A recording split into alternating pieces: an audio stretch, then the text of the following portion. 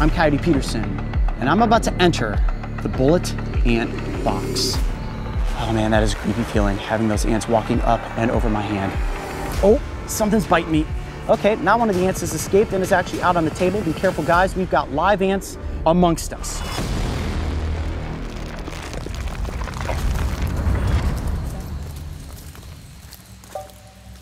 There it is, the bullet ant tree. Check out the size of their kingdom. That tree is absolutely massive. I can't believe it has been 5 years since I was stung by the bullet ant. And at this point, over 50 million of you have enjoyed watching me roll around on the ground in agonizing pain. And I'm sure you're wondering to yourselves, Coyote, why have you returned to this location? Are you going to be stung again? Today we are celebrating that episode. Not only its entertainment, but also the education that came out of it so that you guys could learn about these fascinating insects.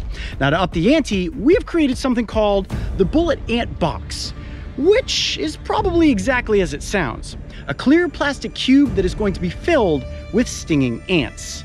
My hand is going to go inside and we're going to see what happens. Will the bullet ant sting if not provoked? Remember, when I was stung the first time, I physically held an ant to my forearm to induce a sting. I know you guys are thinking, Coyote, we showed up for the stings. Something crazy better happen. I can guarantee you guys this much. This episode is going to be wildly entertaining. So if you guys are ready, let's get started with the bullet ant box. So why in the world do we catch 20 bullet ants and put them inside of this clear plastic container? Now the purpose is not necessarily to induce stings, it's to celebrate the education that you guys have all garnered from our original bullet ant episode. My entire arm feels like it's having a spasm right now. But today we're going to determine whether or not the bullet ant truly is an angry little creature. What I'm going to do today is gently place my hand and forearm into this box and set it down. I want to see if the ants will just walk around on me and not get aggressive. I know what you guys are thinking, Coyote, we showed up to see some stings and some craziness, so we're really hoping you get stung 20 times, maybe more, because remember, these ants can sting more than once. Now, just in case something catastrophic does happen, we also have an epinephrine pen, just in case I go into anaphylactic shock. This toxin is extremely potent, and to be honest with you, I have no idea how my body will react if I'm stung a second time. So it's always good to take safety as a precaution, and if I have to inject myself with the EpiPen, of course, that's gonna be just as entertaining as all of the stings. Yes, bullet ants bite, but it's the sting, which is armed with a paralyzing neurotoxic peptide known as toxin that is responsible for putting its victim in tears. When it's injected into your bloodstream, it specifically attacks the central nervous system, causing extreme pain that is often compared to the burning sensation of a bullet wound. No reported cases of death have ever been associated with this sting, but depending on venom yield, side effects can include massive swelling, limb paralysis, hallucinations, and muscular discomfort that can last for nearly 36 hours. Yep. I'm Coyote Peterson, and I'm about to enter the bullet ant box. Here we go. 1, 2, 3.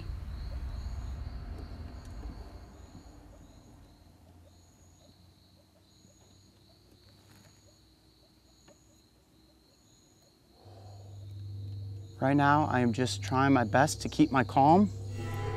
The ants are definitely crawling all over my hand. A lot of heat is likely registering off of my skin. So far, no bites, no stings.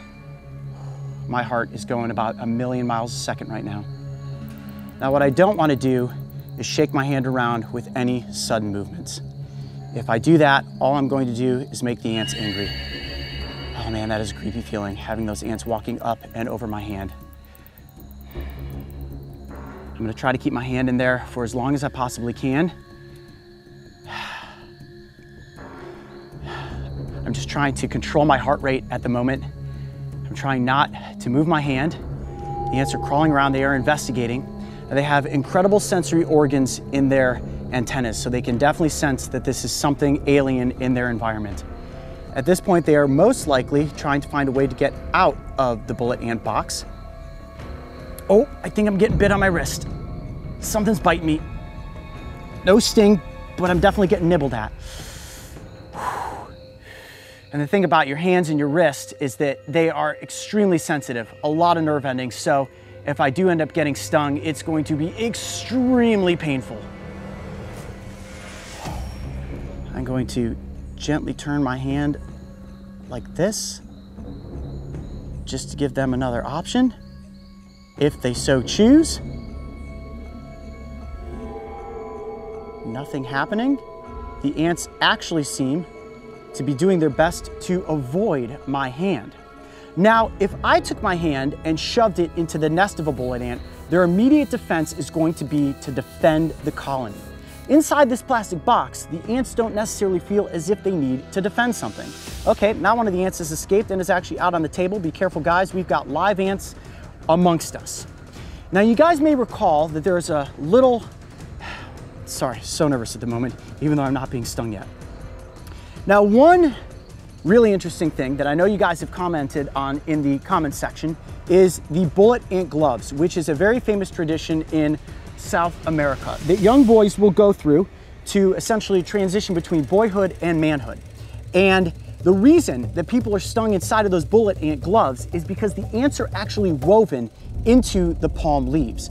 Those ants, once they wake up, they realize that they're trapped and they begin to sting. Those stings then become the hallucination that these young boys go through, and eventually this spiritual journey to transition between boyhood and manhood. At the moment, these ants are not being pressed into my skin. I actually have an ant right here walking up on the table, kind of getting surrounded by them, and I am not being stung because the ants are not feeling restrained. A couple of them are escaping. That is completely fine. They will just find their way back up into the forest and eventually back to the colony. And I think what we have ultimately proven at this point is that while the bullet ant may be intimidating, if you are not threatening them, if you're not pressing them down on your skin or attacking their home, they have absolutely no reason to bite, let alone sting you. I gotta say, I'm truly thankful for all that the bullet ants have given us thus far.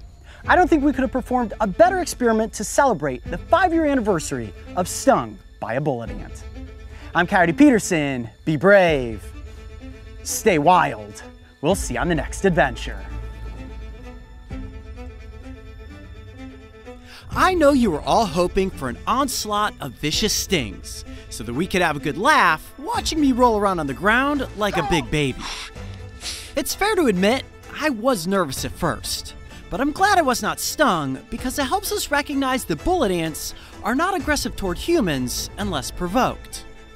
If you stomp on their mound or hold one to your arm with a pair of forceps, you're going to get stung. Otherwise, they simply want to go about their peaceful existence as they forage for food in the rainforest. Brave Wilderness found a creative way to put the bullet ant in a very bright spotlight. And in turn, this little insect helped us drive forward a brand that now promotes conservation and shares education around the world. When you really sit back and think about it, it's a pretty cool story. So to you, bullet ant, we say thank you for being such a super cool creature. Oh, it's stuck in my arm! It's stuck in my arm! Oh, the stinger is stuck in my arm, look at that!